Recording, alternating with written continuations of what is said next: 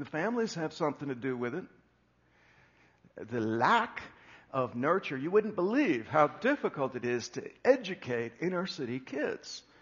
They come into preschool age and kindergarten age missing so many of the nurturant features that we take for granted. The fact that people read to them when they were little kids. That they already have, a lot of them come in already able to read. I got 2 grandkids that could read before they went to school. You won't find any of that in the inner city. These people are mentally starved. They've been ignored and left on their own for huge tracts of time. Mom is preoccupied. She's busy trying to earn a living. She's gone. Dad, no one knows what happened to him. And it's a desperate situation. And so these kids have a difficult time learning. It takes a lot of extra nurture and care to educate inner city kids. So what shall we do? Basically, we're arguing that we should all band together and get a coordinated cross-cultural effort to serve the poor. We are going to have to leave our culture and enter into cultures that are different than ours. Whether in this country, you go into the inner city, it's a different culture than what we have up here on the university campus. And if you go to other lands, the difference is even going to be more extreme. And so we're called to get out of our comfort zone and to get into theirs. People will learn next week that go into world ministry, spend the first usually 5 years of solid work and suffering doing nothing, little really, besides learning the language and culture of the people they're going to serve for the next 15 years. We need to do service. We need to serve people in the context of long-term love relationships, the changing power of the love of God. That's what people need. And here is where governmental programs, I think, will never succeed. They can hand out cheese and buy them housing. You know, America recently went through a big round of just blowing up all these urban renewal projects, where the theory was if we get people to live in a nice condo-like building, then they'll change their behavior. Typical superficial external answer to the problem that's so typical of the world. That's the perspective of the world. We'll just turn the knobs on the external and change the environment, and then because they feel that people are like programmed beings, that will change them. Completely omitting the personal and spiritual dimensions of this. We can't do that. We have to be willing to go in and actually befriend these people, to love them with the love of Christ. And in that context, to show them how they can escape poverty. That's going to cost. There comes the sacrifice now. This is the missing element in most church-related charities today in the U.S., is that nobody wants to go and make friends with the poor. We need to do better than that. Our service needs to come in the name of Christ and by His power. To think that this is just a humanistic endeavor is wrong and will fail. Christ changes lives. And we as Christians know that. We've had our own lives changed, and we know that Jesus has the power to change lives. And not just temporarily either, but permanently from the inside out. And so when we bring help, not that we only help Christians, that we help all poor people, but that we make it clear that we are Christians and that this is why we're doing what we're doing. And that we must build and maintain our base of operations, like what we're sitting in right here.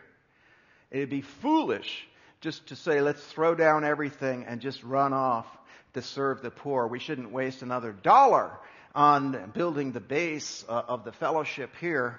Well, that would be a real short-sighted and frankly ignorant position to take. If we hadn't reached people here in the thousands in the fellowship, none of this ministry would be going on. It's essential that we continue that work at the same time that we reach out to the poor. Both things have to happen and they have to run together, or else you're just sawing off the limb that you're sitting on. I want to go over briefly what we've done so far, because this story isn't over. Okay, there are a lot of new ideas. There's going to be many different things happening in the future, but here's where we've come so far. We have set up one of our 6 divisions in our church. It's called the Missions Division, and it largely deals with this issue of ministry to the poor. All of the people in our Missions Division work with the poor. There are 80.1 full-time equivalent staff. Half of those are indigenous. That is, in other countries, people that we have hired there to work with us in this project. So about 40 here in town. Full-time equivalent because there are really more people in that working for us, but some of them are part-time, so this is pooling them all together into the equivalent of full-timers. 16.3 of those equivalents are in domestic ministry, which we're going to discuss tonight. 61 of them are in world ministry, and we have 3 full-time equivalents working here at the church to oversee this whole thing. It's a pretty vast effort. We also experience significant costs in our infrastructure and operations. We have facilities and costs associated with just the ability to run these ministries costs money. And that's found, that part comes in from a different division. Also, the equipping budget is hit by our efforts to offer classes and training to poor people. This is how much we spend on missions as of 2008, about $2.1 million. Our total budget in this church is about 5.6 million. So 2.1 of that goes into this missions project through the various things that are itemized there. That's about 33%, a third of our spending goes into missions. We started out back in 1987. Up until that time, there were people that were trying to do ad hoc things to help the poor, but we were mainly preoccupied with our own rapid growth in the church to such an extent.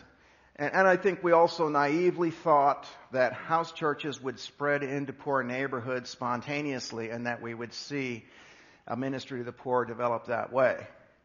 We began to realize in the mid-'80s it wasn't going to happen, that birds of a feather stick together, that all of our home churches seem to be developing, from campus northward and east and west, but not moving into the inner city. And we realized we're going to have to take this in hand and do something intentional, purposeful here. The first thing we did was devote $50,000 for that year to open up an inner city ministry in Columbus. We selected an area to focus on, about 1 square mile in South Linden. The reason for doing this is that when you deal with poverty, there is so much of it, and the need is so vast that you can just spend money endlessly, and it just disappears into this shoreless ocean of need. And you never really know whether anything's happening or not. And so by describing a physical limit that we would focus our efforts, and it doesn't mean we don't give to anything else, but this is where most of our effort goes. On the council of John Perkins and other black leaders, they urged us to partner with an African American church, which we did. We found Rhema Christian Fellowship, a righteous, God-fearing church here in town, all African American church, and they agreed to join us and help. They went in with us, got us the introductions with people. One of our staffers today, James Brown, one of our leaders of this ministry, was a member at Rhema Christian at the time.